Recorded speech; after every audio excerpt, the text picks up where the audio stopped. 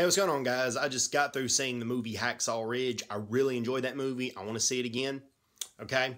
And I probably will see it again, okay? God bless Desmond Doss. Desmond Doss saved 75 lives, and he refused to carry a gun because of his religious beliefs, and this country was founded on freedom of religion. I believe he should have been able to not carry a gun if not carrying a gun what he wanted based on his religious beliefs because he was such a good combat medic. I don't think he should have had to. I think he should have been able to observe Saturday as the Sabbath, okay? And I endorse the movie and I want to see it again. However, the religion that he belonged to, the Seventh-Day Adventist Church, this pains me to say this, but it is not true mainstream Protestantism, Christianity. It is its own religion. Okay, he had a right to practice it. I'm not saying that. But it's not mainstream Protestant Christianity. And I don't think the church that he went to was a very extreme Seventh-day Adventist church, but a lot of the Seventh-day Adventist churches, I hate to say this, but they're cults. Okay? Okay, first of all, if anybody sees this movie and people are handing you literature for stop smoking campaigns and vegetarian cooking courses, but they don't have the name of who they are on there, it's the Adventist church, okay? It usually is going to be, okay? And they're not supposed to tell people who they really are.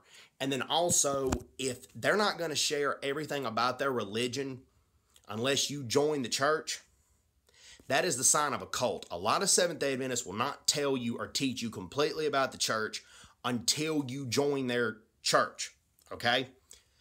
Also, the heart and soul of the Seventh-day Adventist Church is to not only observe Saturday as their Sabbath, okay?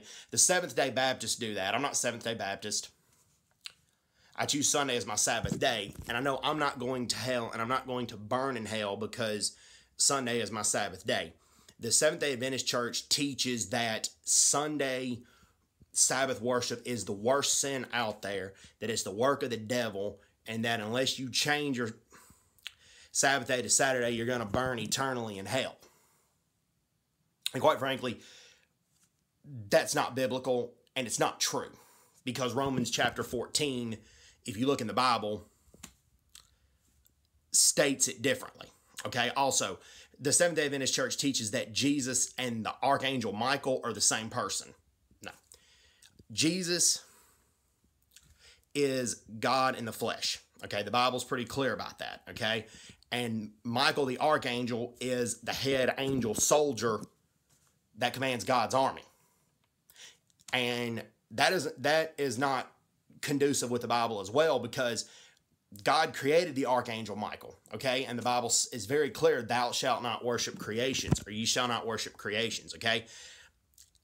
Desmond Doss did not impose his beliefs or try to force anybody to convert,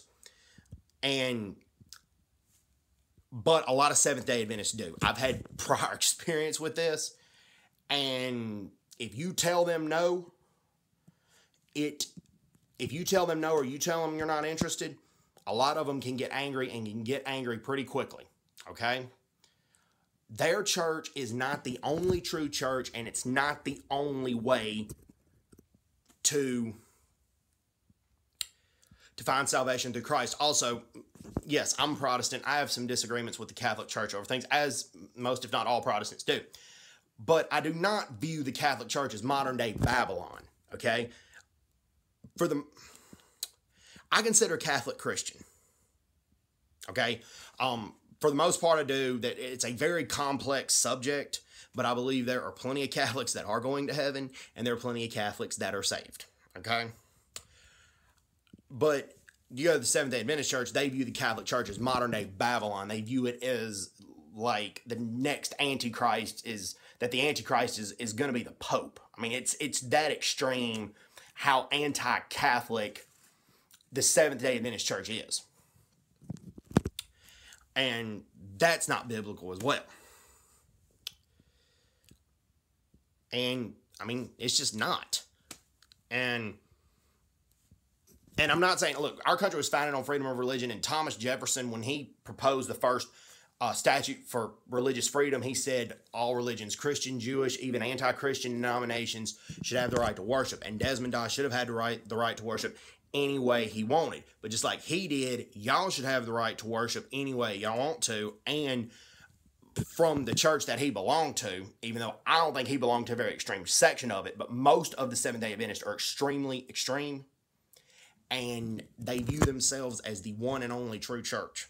So be very careful if you go see Hacksaw Ridge and then people are handing out pamphlets for stop smoking campaigns and vegetarian cooking courses, but they're not saying exactly who they are, or they're not telling you the complete story. Okay, I'm going to make some more videos on that, because their prophetess, Ellen G. White, this is all documented stuff, but she broke her skull at a very young age, so she suffered from a lot of epileptic seizures and a lot of hallucinations, and she thought a lot of her hallucinations were a conversation with God. So anyways, hope everybody's doing well. Take care. God bless, and bye-bye. Bye-bye.